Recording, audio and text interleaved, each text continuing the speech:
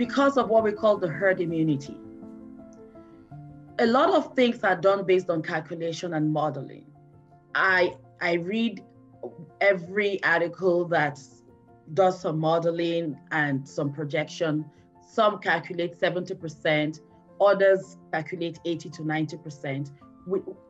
Whether it's 70% or 80 to 90%, it just means we need a large part of our country, a huge population of our country to embrace the vaccine, to create that herd immunity.